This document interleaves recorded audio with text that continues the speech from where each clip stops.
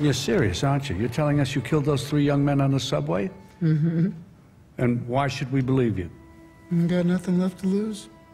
Not everybody does this. It's extremely rare. And in fact, the Joker unfortunately overplays the idea that mental illness and violence are linked.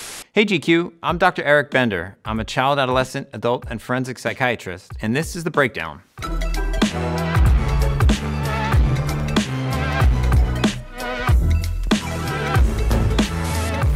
First up, BoJack Horseman. Okay, Trey and I will be in the coat room doing hand stuff.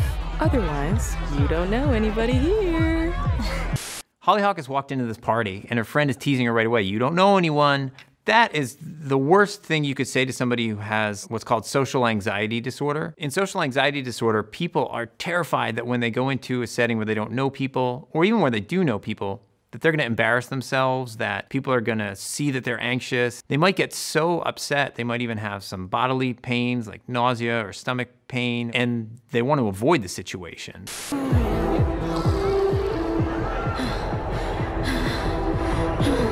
As she looks around, she starts to get more and more anxious. You see her starting to hyperventilate. She's starting to get short of breath. There are all kinds of anxieties, and they differ in very significant ways. Sometimes anxiety is really serious, and we call things disorders if in fact the anxiety impairs people's functionings during the day. Or in these cases, say if she does have social anxiety disorder, she avoids socializing. That's pretty important for development. That's impairing part of her life and a part of her day. If it's a certain situation people avoid, that can be called a phobia, like a fear of snakes, fear of flying. So there are specific situations that arise that cause people anxiety too.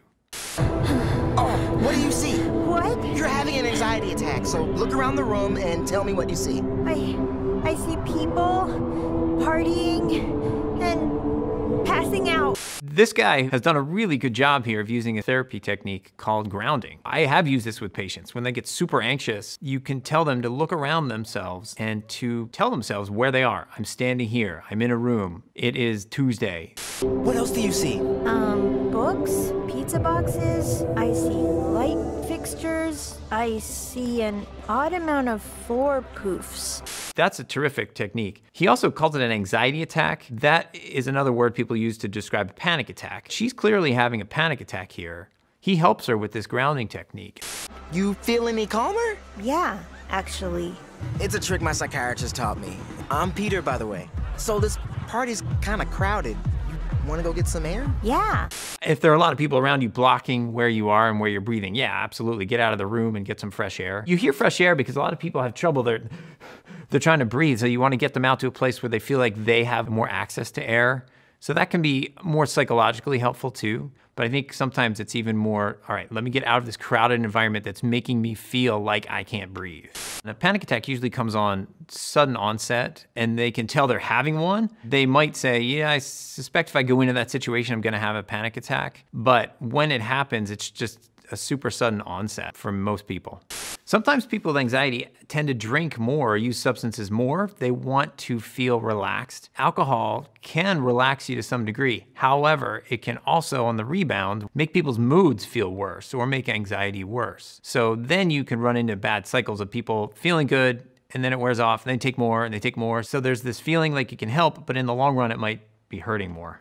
I can't believe that one of the best portrayals of anxiety and getting help comes from a cartoon about anthropomorphized animals, but this is really great. First off, this guy's saying, hey, I go to a psychiatrist, that's gonna make Hollyhock feel better. He's saying, try this, it's helped me, that's gonna make her feel better. So this is a really good portrayal. Next up, Joker. You're serious, aren't you? You're telling us you killed those 3 young men on the subway? Mm-hmm. And why should we believe you? You got nothing left to lose? So I think about a couple things. The first thing is psychopathy, and psychopathy is not a mental illness, it's not a diagnosis. Psychopathy is a collection of personality traits, and that includes feeling no remorse, it includes being callous, uncaring. The Joker here is letting us know he's exactly that. He has no remorse for killing these 3 people. He also says he has nothing left to lose.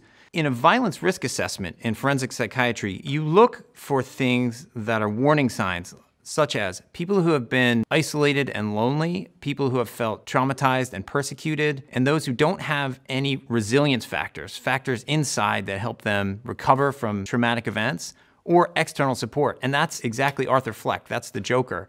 that can be what's called a pathway to violence. Not everybody does this. It's extremely rare. And in fact, the Joker unfortunately overplays the idea that mental illness and violence are linked. It's important to know that we don't know why people get pushed over the edge, and there are very, very few, so that's really important. At the same time, there are people who are repeatedly traumatized, neglected, abused, and there's a rage that can develop inside them. And I see that sometimes in psychotherapy when I'm talking to people who've been chronically abused or traumatized. But again, those people do not, for the most part, go out and commit any violent acts. My life is nothing but a comedy. Well, let me get this straight. You think that killing those guys is funny? I do. And I'm tired of pretending it's not. There's a difference between psychopathy and psychosis. Psychosis is a break from reality. People are hearing things, seeing things. It's called hallucinations. Those are psychotic issues. The Joker doesn't seem to have any of that. In cases of psychopathy, people use others in their lives to get what they want. Other people are pawns. Oh, why is everybody so upset about these guys? If it was me dying on the sidewalk, you'd walk right over me. We see his mood go back and forth from irritable to seemingly crying to almost laughing a little bit. That can be called a couple different things. One word is lability, where you have such shifts. But what explains it even more is probably a diagnosis of what's called pseudobulbar affect. And what that means is there's a disconnection between the front of the brain, the cortex, and the back of the brain, the cerebellum. That connection actually helps us express our emotions. When that's broken, either because of trauma, and we know Arthur Fleck has a history of trauma to his head even, that connection can get disrupted. And what happens is there can be a sudden onset of crying or laughing, even though the person might not even feel as if something's humorous or that they're sad. It just starts. What do you get? I don't think so. When you cross a mentally ill loner with a society that abandons him and treats him like trash. Call the police. I'll tell you what you get. Call the police. Get what you deserve. Something that also shows that this is more of what's called psychopathy and not a psychosis, a break from reality, is that he's telling Murray exactly what's going to happen. This is what you get. He knows clearly what he's doing. That shows he's of a sound mind. He does not have any psychotic issue at this time. He's not hearing voices. He's not seeing things. He doesn't have delusions. In fact, his complaint about feeling discarded, that is a common feeling among people who do try to seek help in the system for the traumas they've experienced. Psychopath, you hear that word and you do think of a serial killer because a lot of the serial killers show psychopathy. They don't care. People are just pawns in their lives. They're there for entertainment. And I think in the Joker's case, you might look at him and say, here's this dude dressed all in clown makeup. There's gotta be something wrong with him. Well, he's actually trying to be noticed in some ways. This guy's lacked attention for his entire life and he's been neglected. He ends up getting pushed over the edge. And again, we don't know why that happens and he turns to violence.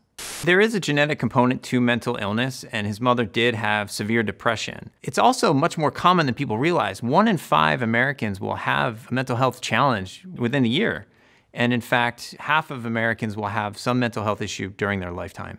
While the Joker ends up portraying this link between violence and mental health issues that doesn't exist, or it perpetuates that stereotype, it does do a very good job of showing that resources can get pulled at any time. At the end of the movie, the social worker is explaining that nobody cares about people like him, that in fact, money goes away. And that does happen a lot. So clinics might be there and then they're relying on funding that suddenly gets pulled, and that translates into less help for people who really do need it. Next up, Rain Man. Sally Dibs Sally, 461-0192. How did you know my phone number? How'd you know that? Said read the telephone book last night, Dibs Sally. Okay, so this is something, it's pretty rare. It's called savant syndrome, first off. The idea of someone being able to read a phone book and memorize it and know phone numbers, that is a pretty extraordinary ability. Right now, there's supposedly maybe 1 in a million people living with savant syndrome. That means there's a certain gift, and it's usually in a few areas. It could be in art, in arithmetic or math. It could be in music. So here we see Raymond is able to memorize phone numbers. He has this savant syndrome. He also has autism.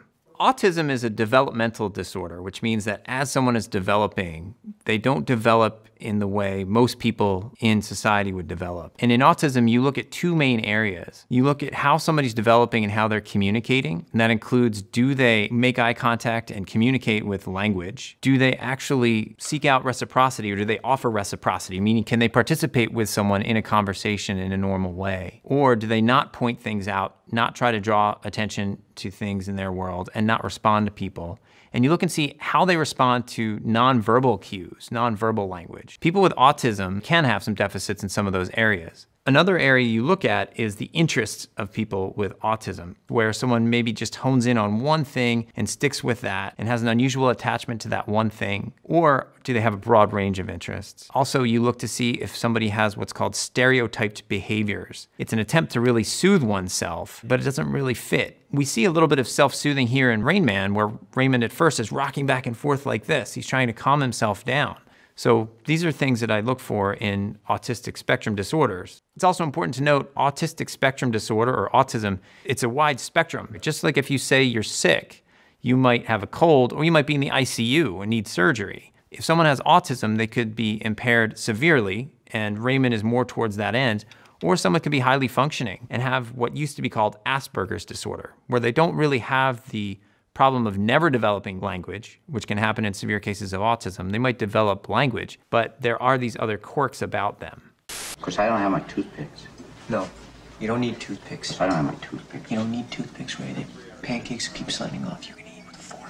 I don't have my maple syrup either. I'm gonna be without my maple syrup and my toothpicks. Here we see what's called an adherence to a routine that doesn't make sense to most people. But to someone with autism like Raymond, that routine really is important. And you could see his brother just wants to get breakfast. He just wants to eat. But when there's a shift from that routine, it can be very hard for someone with autism to deal with that.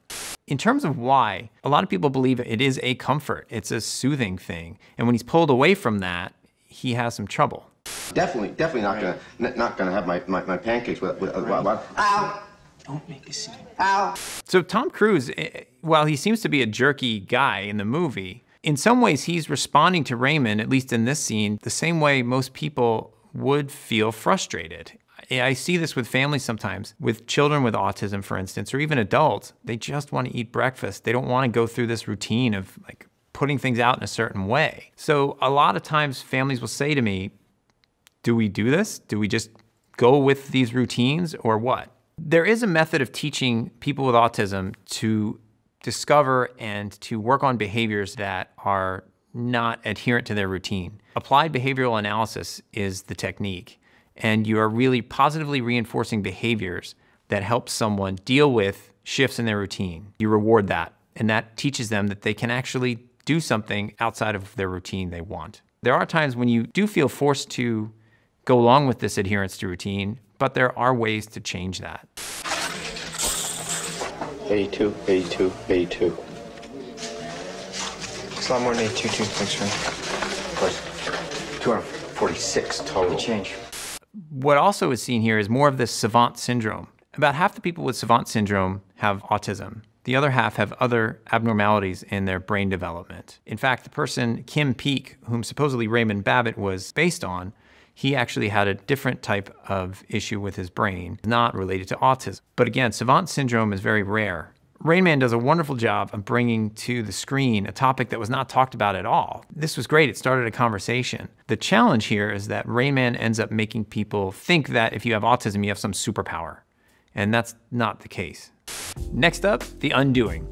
The defendant's mother told you that Jonathan suffered neither guilt nor grief in reaction to his 4-year-old sister's death. They were certain once the shock wore off, the suffering would begin, but it didn't. It never came. There's a difference in my mind between suffering and remorse. Not being able to suffer, to me, doesn't suggest that someone doesn't care. Some people really push away those feelings. They don't let themselves feel sad about it. Just because somebody doesn't grieve the way we would expect doesn't make them a psychopath. But the lack of remorse, seen again and again and again and again, that could make somebody a psychopath. If I'm looking at a lack of remorse, I'm looking for other qualities about somebody too, a collection of personality traits to say they're psychopathic. So that might mean somebody lies consistently about their background and who they are, where they are, what they're doing. Somebody is very glib, able to feign interest in things. I don't look for just no grief and no remorse. I'm looking for this collection of things together. You told your friend, Sylvia Steinitz, that you believed your husband suffered from narcissistic personality disorder. Wasn't a professional diagnosis. But your opinion.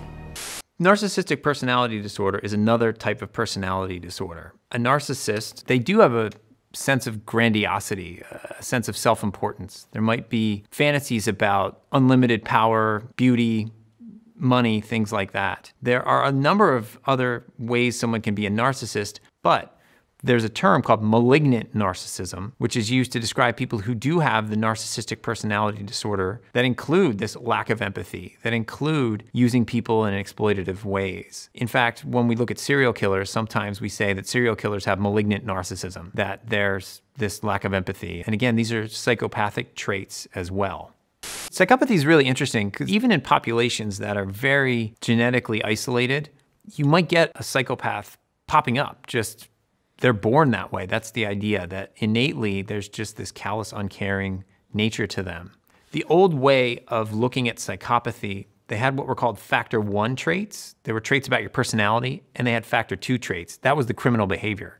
So there's different layers of criminal behavior, and it doesn't have to be murder. Some people think that there's white-collar psychopaths, so to speak, where in companies, people are doing things that are kind of dodgy, not exactly following the rules, and maybe those are psychopaths too. There was a book a couple of years ago exploring how many CEOs might have psychopathic traits. Perhaps there's something about power. Perhaps in order to get to that level, you have to not care about other people. You have to demand a certain level of treatment and respect, and that's what narcissists do. So there are all these different factors of narcissism, but like I said, it doesn't mean they all lack empathy. However, perhaps there's some degree of that in certain people that do make it into those positions. Doctor, in your practice, do you not tell patients that sometimes they so want to believe in their partners that they choose to unknow things, unsee things? There are cases of serial killers where their partners had no idea that they were out there killing hundreds of people. That's pretty common, that people don't know about that side of their partner. I think as a psychologist or as a psychiatrist, you might actually try to hone in more on people's personalities, but you separate business and pleasure. So maybe there was a lack of ability for her to see that. It wouldn't surprise me. Next up, as good as it gets.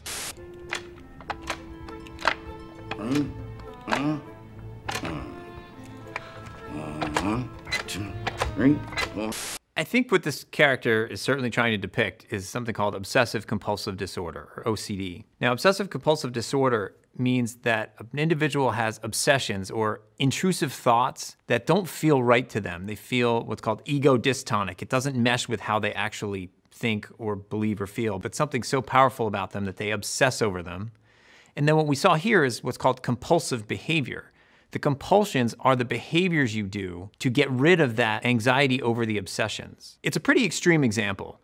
Jack Nicholson's character has the obsessions over being dirty, and the obsessions over numbers, and the obsessions over this. I mean, that's a pretty extreme example, but that's what Hollywood does, to try to depict these things. What's not seen is just how powerful the obsession itself can be. You kind of glean that from the fact that he's doing all these things, that obsession about being dirty is so upsetting to him, but that part's left out. It can be an extremely uncomfortable feeling not to participate in the compulsive behavior. His anxiety level might be sky high, and that's why he's doing this, to avoid that feeling. So he's driven to do it to get rid of that severe, severe anxiety. There are ways to treat this. There's cognitive behavioral therapy. It's a way of challenging your thoughts, the cognitive part. Even more specifically is something called exposure response prevention. You expose yourself to the thing that makes you so anxious. So if it's that he's gonna be dirty, you might have him touch something that's dirty and then wait, not wash his hands immediately. And the idea is with repeated exposures, he could actually have his anxiety level go down over time. We don't know why it happens. It does just come in and start, and you really do need to treat it with exposure and response prevention, and also some medications. People can actually have rituals or routines that they do that seem very obsessive, but never really get diagnosed. So for instance, if you're always worried about the door being locked, and say you live with somebody who doesn't always keep it locked, and you go back and check, that serves a functional purpose. That means there's a reason you do that, making sure you're safe. But at the same time, for some people, there might be an element of an obsession about that, a fear that somebody's gonna break in, a fear that the door is not locked. So you can have OCD symptoms and not get diagnosed. Hi. Help! If you want to see me, you will not do this. You will make an appointment. So here we do start to see just how upset Jack Nicholson's character is with these anxieties and these obsessions, these compulsions that he has. If someone has OCD, they're not necessarily gonna be a jerk and act this way. The psychiatrist responds well by putting limits on things and boundaries. We're not gonna do this now. If you want an appointment, make an appointment. I think that's also really important in treatment with anybody to have good boundaries. But you do start to see how hard this is for this character. Typically, this doesn't happen with OCD. There are other mental health issues where maybe somebody has really bad boundaries. And I think that's what they're hinting at too, that he has other personality traits that make it hard for him to interact with people in his world, but at the same time, you see how much pain he's in. If you take responsibility to keep regular You changed the room appointment around. 2 years ago. I also regrew my beard, but you're not interested in changes in me. That's not typical for someone with OCD, that they don't have any interest in other people. I think what they're getting at here is that there's something about this character that's beyond OCD. That could be a personality disorder. There's a difference between obsessive compulsive disorder and obsessive compulsive personality disorder. OCD, the phrase is, you're uncomfortable. You're really uncomfortable with what's going on. OCPD, obsessive compulsive disorder, the phrase is, you make other people uncomfortable because you want things in a certain way and you believe it should be in a certain way. Not because of OCD, just because of the way you're wired. Here, they're mixing a little bit of both. Next up, Girl Interrupted. Am I in trouble for kissing an orderly or giving my boyfriend a job? Susanna is supposed to have a diagnosis of borderline personality disorder. What that means is somebody's interacting with the world vastly different than the cultural norm, and it causes problems for them. Borderline was originally used to describe someone who's on the border between neurotic, meaning managing a lot of anxiety, and psychotic, having a break from reality. You have some very interesting theories about your illness. You believe there is a mystical undertow in life? Quicksands of shadows.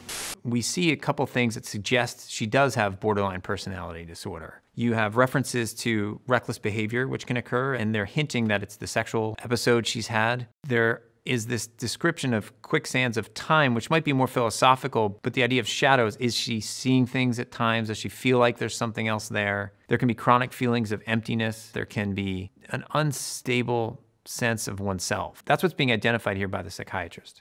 Your progress has plateaued. Does that disappoint you? I'm ambivalent. In fact, that's my new favorite word. This is actually really good therapy. The psychiatrist identifies a plateau, and she feels this patient can handle it and pushes her a bit to say, you know, what do you think about your treatment? It means I don't care. That's what it means. On the contrary, Susanna, ambivalence suggests strong feelings in opposition. She says she's ambivalent, and she's really identifying something I see in a lot of patients. There are two types of feeling. There's both a desire to get better, and there's this desire to give up. A lot of times, those are the opposing feelings. So you really do see ambivalence in patients, and identifying it is very important for the therapy. The prefix, as in ambidextrous, means both. The rest of it, in Latin, means vigor. The word suggests that you are torn. The doctor does a great job in pointing out that it's not about not caring. It's about the conflict between really wanting to get better and feeling like this is so hard, I'm never gonna get better, and I can't do this. Ambivalence isn't a diagnosis, but it's commented on. It certainly can be commented on, and it is fodder for the therapy. I mean, that's certainly something to talk about, and she picks up on it well. I signed myself in. I should be able to sign myself out. You signed yourself into our care. We decide when you leave. You can sign yourself in voluntarily, and you can argue that it's time to leave the hospital. They can't keep you like this unless you're danger to self, danger to others, or you're gravely disabled. How much will you indulge in your flaws? What are your flaws? Are they flaws? If you embrace them, will you commit yourself to hospital for life? You typically don't have this kind of intensive psychotherapy when someone is in the hospital for a short time. This was a different time, the 60s, and this psychiatrist does a really good job.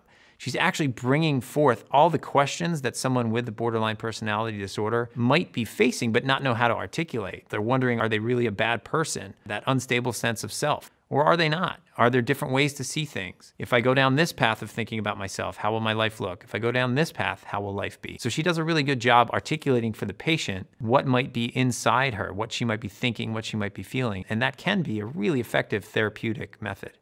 There are a lot more pressures on kids and adolescents these days. What used to happen is if you were getting bullied at school, you were having a disagreement with somebody, you could go home and have a respite, at least for, 10 hours, 12 hours. Now you can't, it's nonstop. There is social media, there are text messages, it's just nonstop. Not only in a negative way, because maybe people are cyberbullying, but also kids today feel like their social life revolves around who's commenting on this and who's done what. So there's this drive to be social that way, to keep up, and that can cause a lot of anxiety.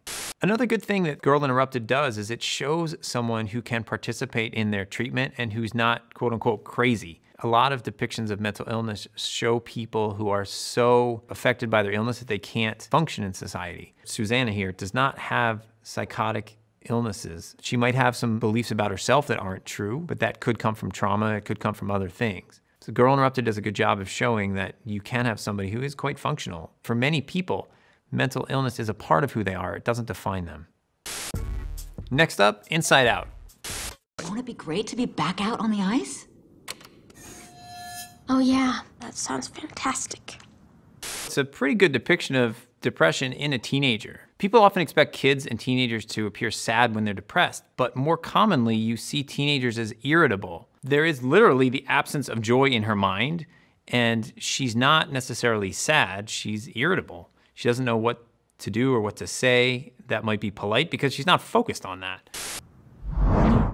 Did you guys pick up on that? Sure did. Something's wrong. Should we ask her? Let's probe, but keep it subtle so she doesn't notice. So, how was the first day of school? She's probing us. The other part of this that's really good is the depiction of the parents, while humorous. The mom's wondering, what do I do? What do I do for my daughter? Something's not quite right. They have a sense that something's not okay. I think it's pretty clear as you see her more throughout the movie that she's suffering from some depression. In depression, you look for a depressed mood or that irritability in an adolescent. You look at loss of appetite, difficulty with sleep. Are the things that interested her still joyful to her? So hockey used to be, it doesn't seem to be anymore. How she's concentrating, she's not even focused on the questions. It's kind of, huh, what? You look at all of these things and together they describe a picture of depression.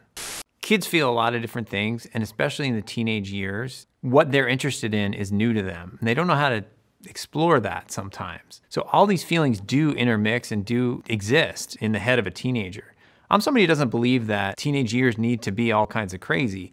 I think actually they can be enjoyable years, but it's important for parents to let kids explore life and to take chances.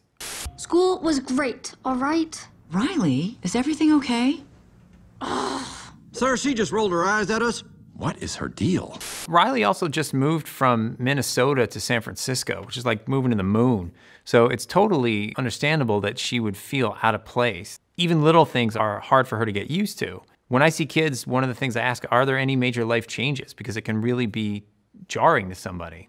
Riley, I do not like this new attitude. Oh, I'll show you attitude, okay? No. Stay happy! What is your problem? Just leave me alone. It is common for kids and teenagers, though, to have mood issues, to have depression, to have anxiety. And in some areas, the Bay Area, for instance, New York, there's high pressure. So you often see kids with a lot of anxiety. That's it. Go to your room. Now. Good job, gentlemen. That could have been a disaster. Well, that was a disaster. With adolescents, there are certain approaches that I recommend parents take. You learn a lot more from an adolescent when you are sitting side by side with them or walking side by side with them as opposed to direct eye contact. That's more threatening for a teenager. So if you go to a baseball game or if you're driving or walking, you're gonna get a lot more out of that teenager than you would if you're sitting there talking to them eye to eye. Also, probing is a good word. You don't have to probe the teenager. You can make observations. You can make quick observations. That can be really helpful for fostering conversation.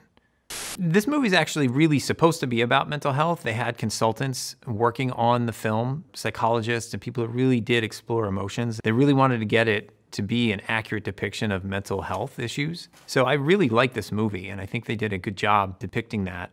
And also, the parents feel so helpless, and they just want their kid to feel good. And that's a message I see all the time from parents. Next up, Lars and the Real Girl. Midwest living or country home? That's what I would say. First thought you'd have about this guy is that he's psychotic. He has some delusional thinking here, meaning he believes this doll is real, despite evidence to show she's not real. In real life, you'd never see a psychotic issue like this because this lasts through the whole movie, and psychosis is generally not that persistent when someone has a psychotic disorder. You'd have episodes of that. Lars in the movie is being depicted as somebody who really has no interest in relationships. He's wearing gloves at times too, doesn't want to touch people. So it's never really explained in the movie what Lars has, but when I look at him, I think he has some form of autism, probably what would have been called Asperger's. We don't use the term Asperger's disorder any longer. What used to be those criteria are now fit under autistic spectrum disorder. He can communicate with people, but he has trouble with relationships. He doesn't know how to have them. And that can be part of the problem in terms of how they socialize and communicate with other people. The fact that he does want to have it makes me think he falls more in line with an autistic spectrum disorder as opposed to other psychiatric illnesses that you might see where someone stays away from other people and fails to have relationships with them. One of those things is schizoid personality disorder, where a person doesn't want to have any contact with anybody, they see no meaning whatsoever in relationships. He seems to see something because he wants to have this relationship with Bianca. He brings her to the doctor and is concerned about her blood pressure. And I really think the best way to think about Lars is what's the poetic meaning behind it? But if we're looking for a mental health diagnosis, it probably falls more in line with autistic spectrum disorder. I want you to bring her in every week for special treatment. Can you do that? Yeah. Are you sure that that's necessary? I like to look at the whole emotional picture of Lars. That's certainly what the doctor here does. What Lars does have trouble with is interacting with other people. At times he's seen wearing black gloves even. He doesn't want to touch people, said it hurts. If you look at the psychological way to interpret that, the emotional part of it, he had a mother who died early to the point that his father wasn't available to him. That's some significant psychological trauma for a kid not to have parents who are emotionally available. So wearing those gloves might signify it's painful for him to even imagine being able to touch somebody because he feels so removed and so isolated from people. So there's a real emotional meaning behind this movie, and the doctor picks up on it. I look forward to getting to know you, Bianca. So this doctor is also a psychologist in the movie. In this case, she's recognizing that this doll means something to Lars. It's not just a psychotic disorder, which means it's not just some delusion. There's something here more emotional for him. And she picks up on that. She asks him to come back. And she's starting to, some might say, play into the delusion. But I think what she's doing, she's creating what's called a holding space. What that is in psychology is a place for someone to make a transition from something very difficult emotionally to another place that can be also difficult emotionally. I think for Lars, he's transitioning from not really knowing how to have relationships with people to even trying. And this doll is kind of the object that he starts to use to make that transition. It's a good thing this is in Wisconsin because good luck getting somebody to buy into this in New York City. But in this town, this doctor can foster the whole town to inquire about Bianca and make it seem like she is real because she sees it is something important to Lars. I think, again, this is more of a magical movie in that sense. There is that emotional component to it. If he were a functioning person in therapy coming every week, there could be some therapeutic component to talking about the doll. He's not hurting anybody with the doll. He's not causing any violence. He's not doing anything that would make it seem like he's not functioning or needs to go to the hospital. So this is certainly a path to try to understand him more. Next up, Silver Linings Playbook. Mom, I can't find my wedding video. Mom, wake up. What is it? Where's my wedding video? It's after 3 o'clock. What are you doing? I looked in here, but this is all your up here for your sewing and everything. This is a good depiction of a manic episode. A manic episode means that for about a week, someone has had increased energy with no need for a full night's sleep, maybe just a couple hours. They can be really elevated with their mood, and they can be irritable. There's also a grandiosity, a sense of self-importance, possibly even doing things that are somewhat dangerous or reckless. And we're seeing him start to spiral into this manic episode here. We know the character has a bipolar disorder. Bipolar disorder means that there's this change in mood from baseline to this expansive, elevated state. There can be the other side, a depressive episode, but there doesn't have to be for somebody to be diagnosed with a bipolar disorder. Some people with bipolar disorder have only a manic state every now and then. They don't have the depressive low. You can get something in a manic episode called increased goal-directed behavior. You can be really focused on one thing. Some people, it's like, I'm gonna write the next great novel. I'm gonna change the course of humanity. I'm gonna rebuild this wing of my home. This is a much smaller task, but he does get very focused on finding this wedding video. It's not unheard of to have a task that doesn't seem to mean a lot suddenly take up all of someone's time when they're in the middle of a manic episode. Hey, it's my wedding! It's my wedding video! What's also important to note is that their family are woken up in the middle of the night. The family involvement is quite often seen. A family can get really disrupted because of an untreated episode or because of these episodes. I'm sorry! You have to make some hard choices. If this were going on and he's manic like this and he were actually violent with the family and not able to stop, you might have to call the police and have him brought in to a mental health hospital so that he can be at least evaluated for some time and calm down. You have to talk to her. Hey, you're the one with the problem. Stop with these crazy theories. He's a cop. What are you doing? It's a medication problem. Yeah, He's fine. He's fine now? You want to send him back to Baltimore? The mother says it's a medication issue. That can be really demeaning to a patient to feel like everything's dismissed and it's just about medication. It's true that that often is said, and it's really painful to the person who has the bipolar disorder or any mental health issue. It's common with mental illness that people do have strong feelings about their medication. There can be side effects. In a bipolar disorder, if it's a manic episode, you would try to put the brakes on with an antipsychotic medication, and those medications do have side effects. They can make people very sleepy. There can be weight gain, but it's a bigger danger to have somebody who's manic and who can do dangerous things. You can use some medications, including antipsychotics, as mood stabilizers for long-term treatment. Family members can really support people with bipolar disorder or even other mental health issues in many ways. You can ask them, what's it like to have this? They might not want to talk about it, but just saying something like, if you ever want to talk about this, I'm certainly willing to talk about it with you. I want to be here to help you. So just knowing that somebody's there for you to talk about can be super helpful. Support and love are very important when it comes to helping somebody with mental illness. You can't cure it. That's the knock on the movie, is that everything turns out fine, and there's some hint that Pat starts taking his medication again, but it's a hint. It's not something that's shown very clearly. So you do need to have love, you do need to have support, but it's not gonna clear everything. Next up, A Beautiful Mind. Saw my name on the lecture slate. You lying son of a bitch! Who are you talking to? Tell me who you see.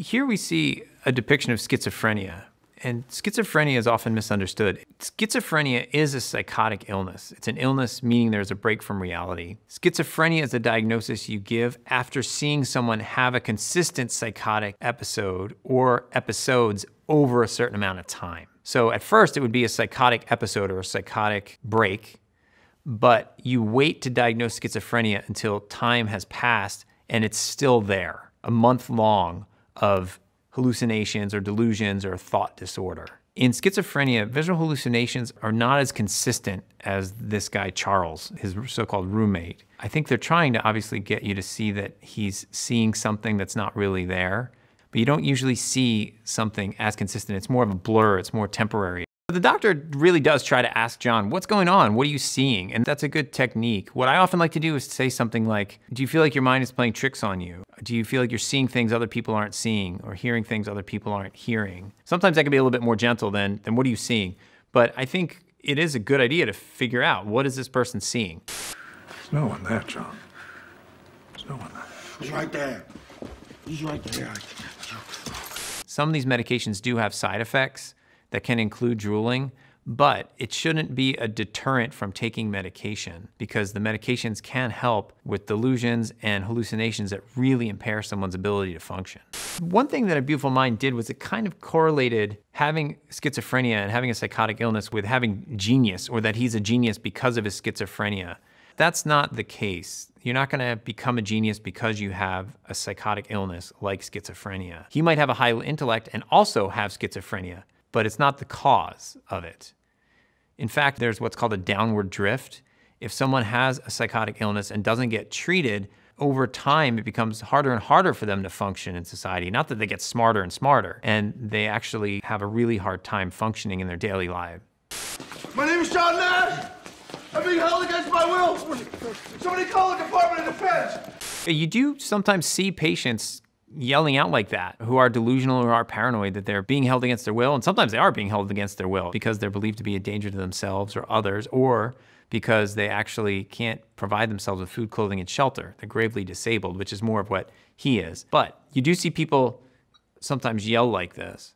This is an old psych ward. It's pretty big and there are a lot of people around. I think in this shot here, there's maybe 6 mental health providers. I feel like in some states, there might not even be 6 mental health providers. There's such a shortage of mental health providers. But a psychiatric ward can look like this, where there are rooms and those rooms are private rooms for people. This is dramatized to some degree. They usually don't look like jails, so that part's a little bit off. But I can see that they're trying to show that the patients are housed here in their individual rooms and doors on the left. I think it's really important for media to get depictions of mental health right, because people get a lot of their information from these movies, even though it's not necessarily accurate. It's important to be accurate. I was at a convention once. This girl stood up, started crying, and said, when am I gonna see a depiction of someone with mental illness who's not gonna make me feel like I'm gonna turn into a serial killer? So that's reason enough to have accurate depictions, so people don't feel shamed about themselves, so people don't feel ashamed of going to treatment, so people can have conversations, and people can really pursue the help that they need. Thanks so much for watching these clips with me. I enjoyed breaking them down, and I hope you did too. Hope to do it again with you in the future.